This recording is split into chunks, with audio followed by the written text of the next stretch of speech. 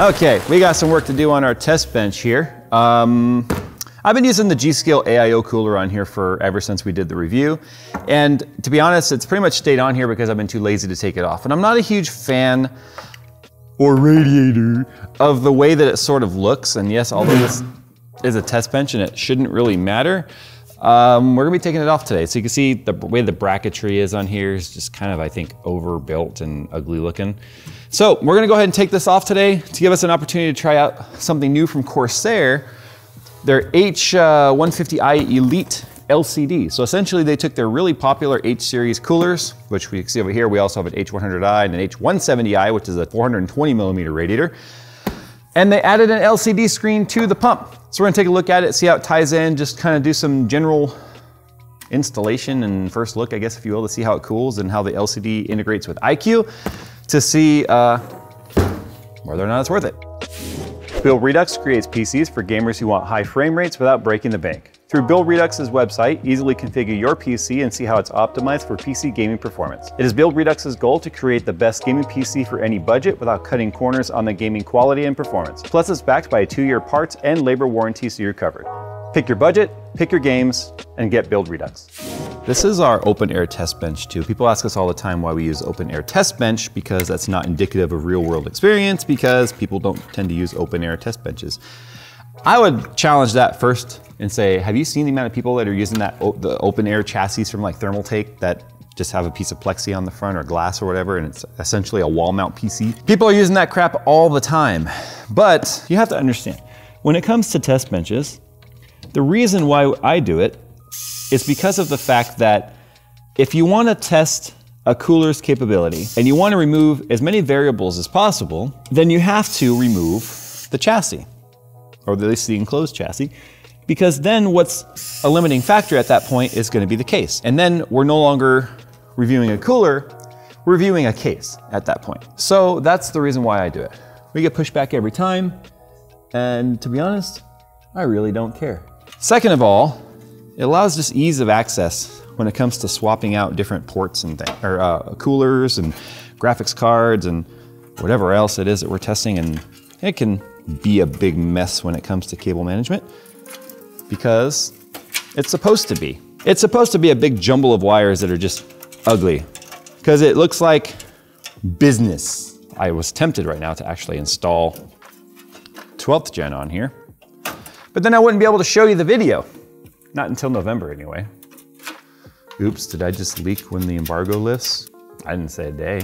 This is also gonna be an opportunity for me to fix what I find to be an extremely annoying oversight on this open air test bench from Praxis. This is essentially Primo Chill's, we'll find that later.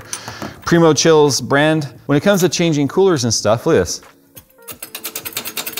I can't get it out because there's a bar that goes across. So they've got this giant opening over here, but that was hitting there. That's okay, we have a fix for that.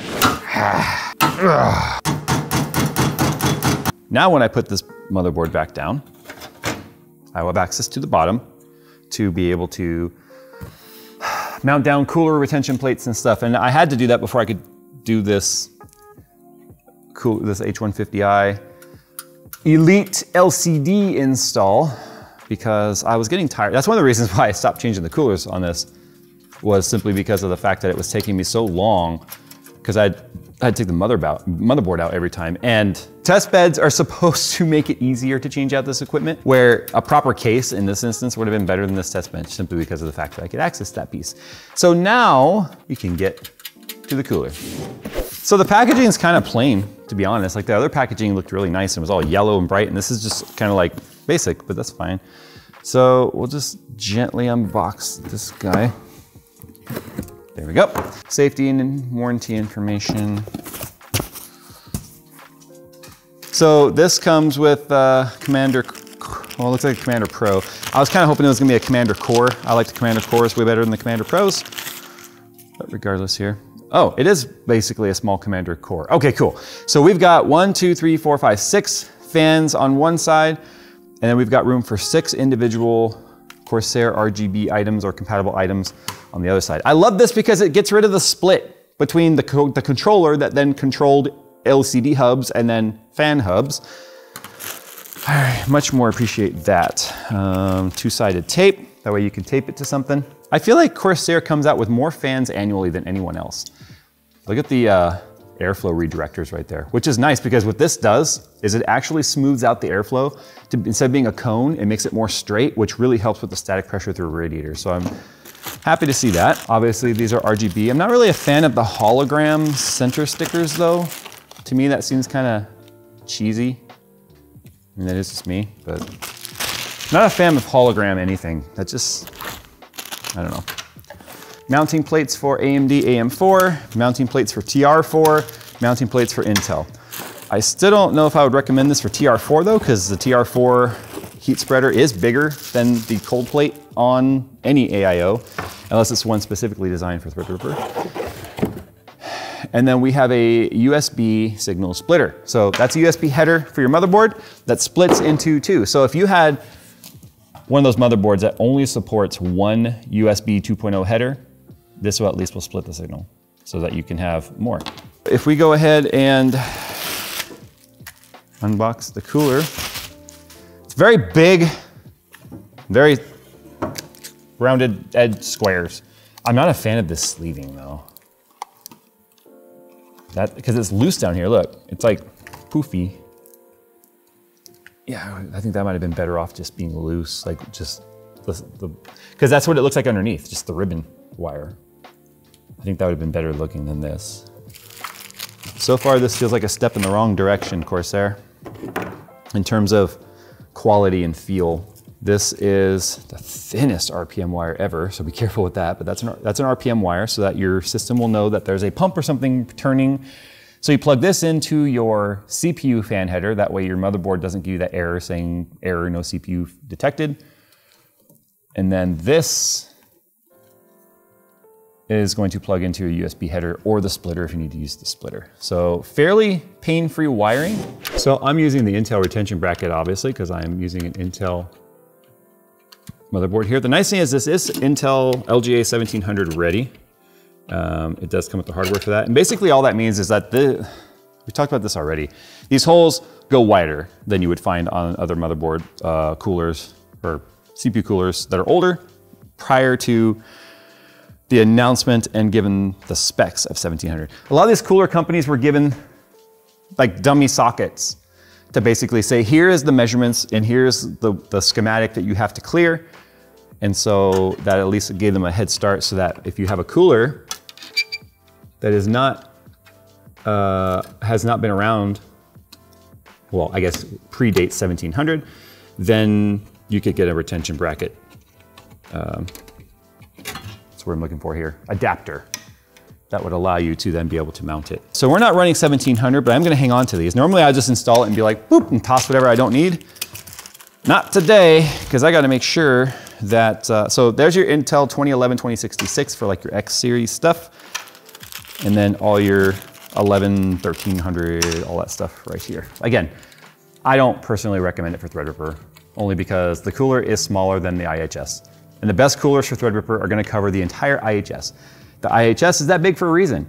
It spreads the heat, integrated heat spreader to spread the heat. So if you don't cover the entire thing, you just made the spreader smaller, and nobody likes a small spread. So this is a somewhat unique situation here versus what you would probably experience in a case. And that is because we've got this bracket here that it attaches to. Now this bracket technically only supports 240, but if you just use these screws right here to mount it to the bracket on the bottom side, then it overhangs and I could fit a 360 up here. So just worth mentioning that if you see a 240 bracket, that's how we're mounting it. But we pull, because hot air rises, I figured we'll use convection to our favor. So we pull in cool air from the bottom and then exhaust it out the top. So it's going the natural, convection, the rise of heat. So I'm gonna go ahead and mount my fans, and I'll mount the radiator down first. That way I can mount the cooler block itself. Now you're gonna have some longer screws and you're gonna have some shorter screws. And basically, the shorter screws are designed for mounting the radiator directly to a case, or in this game, a frame, a frame. And then the longer screws are for passing through the radiator or fan to the radiator. Now, are these all the same length? It looks like they are. Sometimes you'll also find Some of these are longer by a couple millimeters because then it may need to go through the metal of a frame, then through the fan, then through the radiator. But because none of these holes actually line up with any of the cooling rows, it means there's no danger of having them pierce one of those to cause a leak. So it appears like they just have them, they're all the long ones. That way they'd be long enough to reach through, right, this frame, through the fan, and then into the rad. So they're all long, which means you don't have to actually sit there and try and figure out which one it is. That's also what the washer is for. This also takes up some of the thickness. That way it doesn't go down too far in the rad. But like I said, you can't actually hurt these radiators because the cooling rows do not line up with the screw holes, which was not always the case, by the way. Some of the early rads, for whatever reason, they had the row line up perfectly underneath the screw hole. So if you used a screw that was too long, or you lost the screw and replaced it yourself, you get a nice surprise when you turned on your pump. As I'm tightening down these screws too, it's important to note one of the reasons why you want to make sure you use the washers on this is, as you can see, these are rubber standoffs that they're screwing down through. So it gives it a bigger surface area to squish down on. Another thing I really want to point out that I'm disappointed with Corsair is the hot glue. Really? These blobs of hot glue to hold the wires down? With the amount this cooler costs, like the fans feel cheap already because of their really plasticky frame, but just to see, I mean, maybe they just assumed exhaust. People had this at the top of their case and they won't see it because it'll be between the top of the case and the radiator. But if you were using this in the front, that's what you would see. So I'm a little disappointed in seeing hot glue blobs on these. Already not boding too well for the quality review part. I'm putting the wires in the holes.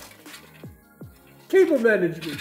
I ain't managing it, I'm just shoving it in there. All right, so I'm gonna use the pre-applied thermal paste on here because obviously if we're gonna worry about the temps, we need to use it in the form that it comes. It looks like based on the box, if the box isn't lying to us, because sometimes the boxes are doctored to make it look a certain way, tubes on the right means this is up, which makes sense because that goes towards the top. So I'm gonna assume that that is what that is. And I'm gonna go ahead and mount it down that way. Ha! But I mean, considering the fact that this thing is, well, 290 US dollars, I expect there not to be any hot glue on the fan wires. Okay, so I want to talk about this right here. I was concerned about how far these brackets, because remember, these are designed to fit all the brackets up to 1700. So it's a little longer on one side and it gets really close to this slot. So one thing to keep in mind is the Dom plats are a little bit wider. These are the Dominator Platinums from Corsair. They are a little bit wider. The heat spreader is kind of thick. It's particular to this motherboard and this DIMM slot layout. Your results are going to vary. So I wanted to see if we're going to be able to clear these tubes because sometimes the tubes will impact. So I just want you to see how close it is. It does fit. It doesn't touch anything, but it's close. I just want to point that out. I feel like that's, someone out there has definitely experienced it where they get the cooler in, they go put the RAM in and they're like, oh no, it won't work because it's hitting that and then you're trying to turn it and everything just looks dumb. So fortunately, these fit. So it's time for the commander part, and I'm gonna go ahead and put the double-sided tape on there so I don't lose it, but I'm not gonna take off the backing for the one side because I just wanna be able to have it on here, but because it's a test bench, there's no point in mounting it down to something. I'm literally just gonna let it flop around in there. But one of the reasons that we have that USB 2.0 splitter is because although this motherboard does have two headers, you can see right there and right there, every now and then we'll use this test bench to review something that uses a 2.0 header. So I'm gonna use the splitter on here because you do need two headers for this, one for the pump and then one for the commander module. So that's why there's two headers on there. Felt like I should point that out. And it's cool though, because if you wanted to do push-pull, the fact that you have 6 fan slots and 6 RGB headers available to you means you could do push-pull on this if you wanted. Just gotta put a graphics card in here. Nothing special, I just grabbed a random whatever off the shelf. And now we need to put our RAM in here. You know, it's funny. It looks so much better already on here than it did before because, like I said, the G.Skill one just had so much bracketry happening. Now, if you compare it to before, you can imagine how that would look in your system like that. It's attractive. I like it. It's like understated. All right, so we're about to boot this up, and I want to point out the resolution of this. This is insane. So it takes a second to turn on. You see you got your LED ring that's going. It's got a little boot animation on this. Look at that. Look at the resolution on that. That is nuts. That is where the value comes in on this, and that's where I feel like Corsair kind of takes a lead over NZXT, because NZXT did have an LCD cooler first, but I feel like this one kind of took it and is bringing it to the next level in terms of customization and stuff. So obviously it's set to RGB puke at the moment. We haven't set up our lighting yet, so you can see our lights. Our order is red, green, yellow, but it's out of order on here. So the nice thing is, it's out of order! We can just swap it, boom, there it is. So now that we've identified our fans, I mean, we could run the wizard if we wanted. Run authentication, cool. So what that's gonna do right now is it's gonna auto-detect what is what plugged in. So you don't have to go in and tell it what kind of fan you have. And if you actually pay attention to the list of how many different RGB fans that Corsair has in its portfolio, you would appreciate the auto authentication. That way it can figure out on its own where stuff is. So now we can go ahead and change the ring lighting. So this is the current effect that is on there. So if you see that, it's gonna match exactly what's showing over there. And we can individually choose stuff or choose all of them. And then we can start changing our colors and stuff. But for now, see our lighting layers, we'd have to add one here. These are our fans. Hardware lighting are just a different mode. So clearly that's a RGB, spiral rainbow, rainbow wave. So all the same stuff you've always seen from Corsair. So nothing really any different here. So screen setup. This is where we can change like, hey, okay, you have coolant temp and you want to have some sort of a visual indication like, hey, we're getting hot. So we've got our low temperatures, which are shades of blue, I'm assuming. So we got blue, purple, blue. Our label color is white, which is the numbers. And then our high temperatures, as you can see, are shades of kind of a gold, an orange, and a red. And we can base it off coolant temp. You can also monitor all these different things. Check this out. Fan 1, fan 2, temp, core 1 through 7, load, CPU, which would be like the core CPU like package. I think it's weird how core is split between load and CPU. So it goes 5, 6, 7, load CPU, 8, 9, 10. That's weird. You'll keep an eye on DRAM frequency, vCPU, 1. Does it just round to a single I guess. It'll always say 1 then. Pump RPM, package temperature is currently at 32, 42, 34, 33, 35, 44, 40, 43. So they're not exactly the same, they're pulling at different rates, but it does seem like this is gonna be package temp. Oh, 34. So core is GPU. Okay, so now that we've showed you how to set up the colors and stuff for the screen, you can actually control your RPM fans and stuff here. So everything is set to balance. I'm just gonna go to extreme on all of them because I'm curious how loud these fans are. Pump is also gonna be set to balanced. But they still aren't making like any noise. Wow, those are really quiet. So the cool thing about this cooler is the resolution of this screen. So you have the default, right, which is just showing the temps and stuff, but you could have an image on there if you wanted. So we'll just add, oh, I don't know. Nothing special, I guess. There we go. Just throw like a little picture of a 3080 in there. Look at that, look how gorgeous that is. You can just blow it up real big.